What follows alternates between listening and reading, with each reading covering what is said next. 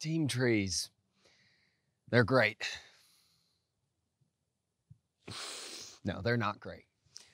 And it needs to be said. They're not great. And I need to talk about it.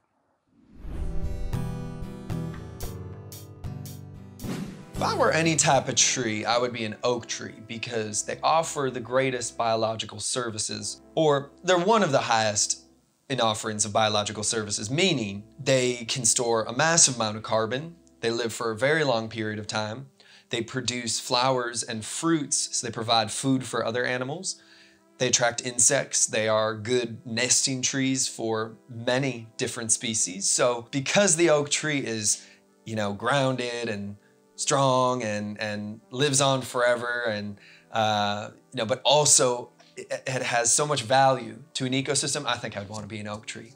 When I first heard about team trees, I was skeptical, mainly because it was a bunch of kind of celebrities of social media and sort of these corporate leaders at the face of it, and then sort of a deluge of random people around the world, patrons. And so I thought, yes, I can see how this, has a good heart at its core. They're trying to do a good thing, but I was definitely in my gut very skeptical of team trees. Well, I think most people understand that trees collect carbon dioxide and release oxygen, but they do so much more. It's pretty interesting. Every tree has a different measurable amount of biological services it can provide.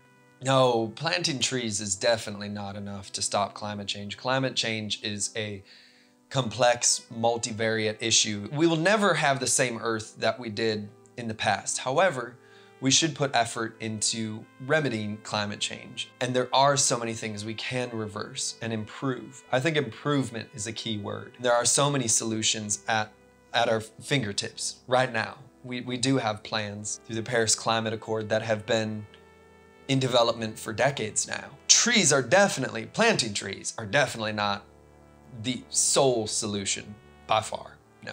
I think people who have power, whether financially or socially or whatever, if they have influence, really they need to do their research to understand if their investment in environmental conservation or regeneration is the best approach. When I looked at team trees and what they were doing, there were some red flags, and I immediately thought, rather than investing $1 or $1 million into this program, there are so many other programs out there that have already been doing conservation work for decades. A couple that come to the top of my head in the US and actually internationally, IUCN and Earth Policy Institute, and they're doing it much better than team trees. I think people identify with trees, like trees, more than other environmental issues like trash in the ocean or water quality or whatever, because I do believe people tend to have an emotional connection to trees. However, it's harder for people to swallow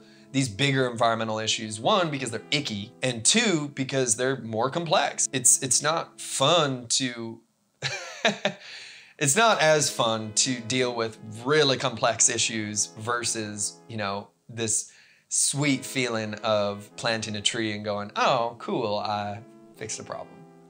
I done something good. Trees are pretty amazing because they store so much information inside of the tree as well. Maybe some people know, like when you look at the rings of a tree, like if you cut it in half and look at those rings, you can see environmental history right there, and where there were droughts. Those lines, those different layers, maybe more narrow when there was years where there was a drought. Because of that, trees hold so much valuable information if we're, needing to know environmental history, which we do and always will need to do. Trees have been around longer than us, so I imagine, species developed on this earth in coexistence with trees before humans. Everything on the earth had this sort of symbiosis with trees, and then we came along and screwed that up.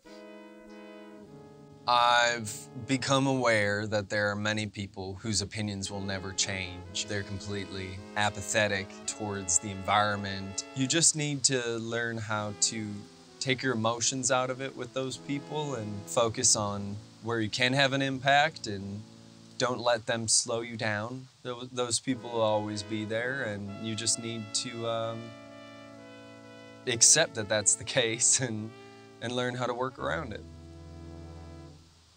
When I think about other environmental issues that are critical, the first one I think of is soil conservation and soil quality. Soil is critical for our survival on this planet. We do not value soil enough in this world. Soil is built up of sand, silt, and clay, a different ratio of the three. And in soil science, they use a little triangle model: sand, silt, clay. And different types of soils have different types of ratios. Our food is typically grown in soil. Buildings are built on different mixtures of soil. We need soil to hold Earth together, essentially. It's a massive challenge as well, preserving soil and keeping it intact. And so far, humans haven't been very good at it, but there's organizations like USGS that work very hard to stay on top of this.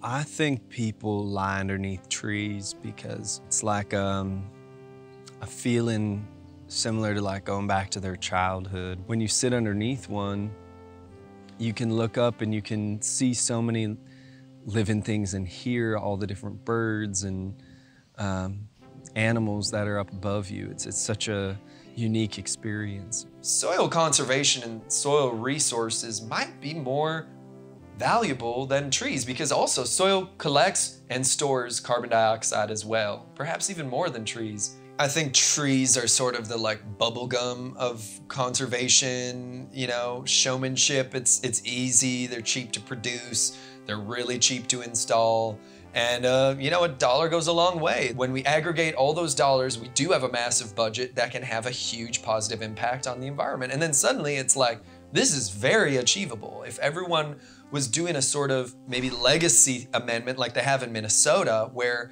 every taxpayer there pays like $1 and it goes into a fund that works to test the quality of water, soil, air, and ecosystems throughout the state.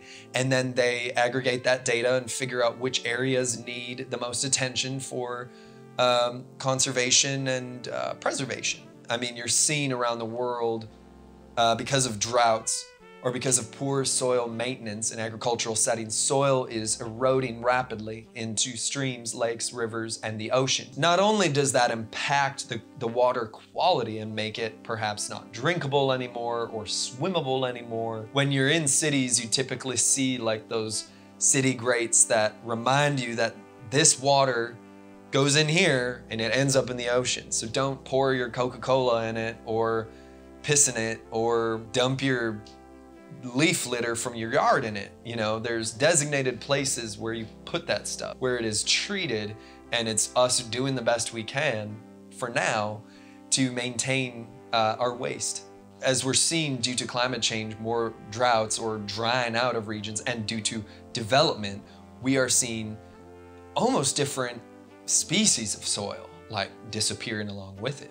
In the prairie region of the United States, we would call something a remnant prairie if it has never been tilled or turned by a machine. If the Native Americans did it, that's okay, because they were using simple tools that had a minimal to no impact on the soil. So yes, we can create soil, but it will never be exactly the same as what has been building up for thousands of years. It takes 100 years for a centimeter of soil to develop. When people carve into trees, it's not so good for the tree, actually. It's sort of like taking a hit to the immune system of the tree. It allows for infections and insects to get in, and it can really hurt the tree and potentially kill it. Everybody likes to do it because they like to commemorate their moments this way, but I wish people didn't do it. I think people who work in the sciences, who maybe specialize in trees, they see a much more multivariate, like complex world in that tree, and perhaps even an ecosystem. You know, we look at like the oak tree I was talking about, how they provide such a huge positive biological impact on an ecosystem, providing all this habitat and food. Or think of a massive, massive tree in the rainforest, how each layer of the tree is like a whole different ecosystem. Those trees are ancient, and how those trees have more life in one single tree than perhaps hundreds of acres in southern United States. It would be a massive challenge to develop a program that could get people to care as much about soil as they do about trees. I'm just imagining people going around the world like pouring a bucket of soil out and being like, yeah, but they're not gonna do that. It's not as sexy. You know, I think people in general want to be good people and their heart is in the right place.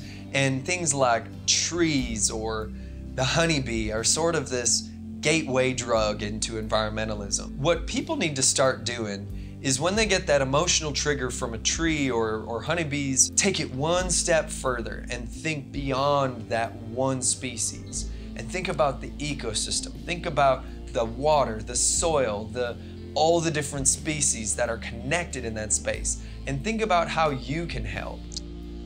Well, for every $1 donated, Team Trees planted a tree, and this is what I'm talking about, where, you know, no one comes in and maintains the trees after they've been planted. For everyone at Team Trees, I understand that you mean well. You're probably not experts in this space of environmental conservation and activism, so I totally understand that your heart's probably in the right place. Maybe it's not too late. I think they could turn this around and take their resources and actually have a much more positive impact on the environment.